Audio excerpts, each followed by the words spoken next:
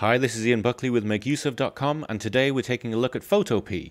If you're on the move, if you're using Photoshop a lot but maybe you're not using your own computer, or you're meeting a client, there could be multiple reasons you might need to edit a Photoshop file in a hurry, and this is where Photopea comes in. So let's open a file from my computer to begin with. Of course you could open this from a USB stick or anything.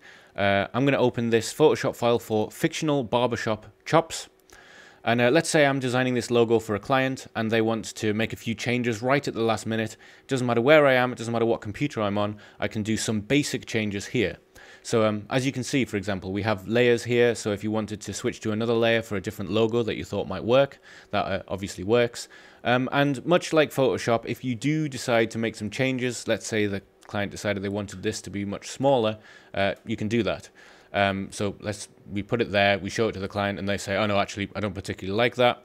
Much like Photoshop, you can use keyboard commands like Control, Alt, and Z to take a step backwards. While Photopea is not as fully functional as Photoshop, it still does a pretty good job. And let's face it, we wouldn't expect it to be as functional as Photoshop. This is something to use when you don't have access to your main computer and you don't have access to the Adobe suite.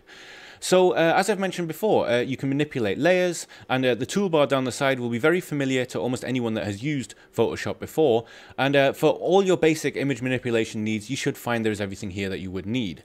However, there is one thing to bear in mind when it comes to text manipulation. When you do add text here, you'll notice that it loads in its Deja Vu Sans, that is its default text, and you'll see quite a different array of fonts in here to your usual Photoshop file. So you might find that if you load something in with text that you'll have an issue because the font will be different. There is, however, an easy way around this.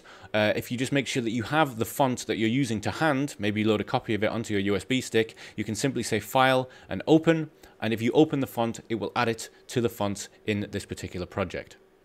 Another useful feature of Photopea is that you can move images directly from your Google Drive into Photopea, meaning that you could technically not have any hardware with you whatsoever and log onto any computer to manipulate images. So for example, I have in a Google Drive here an image I have from a tutorial.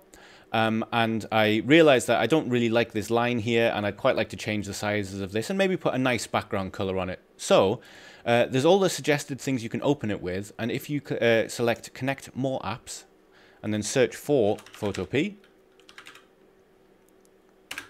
you'll find that you can connect it to your Google Drive account. And now once that's there, you just select Open with Photopea and it will open in the editor.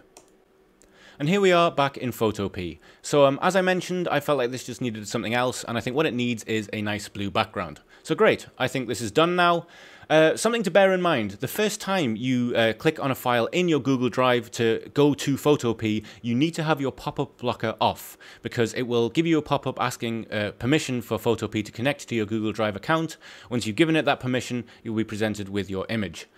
Another important thing to realize is that when you save to Google Drive, it will overwrite your original image. So if you want to have the image and then a new image, I would make a copy of it on your Google Drive first, because if you go to the drive here, you will see that the background has updated and the original file is gone.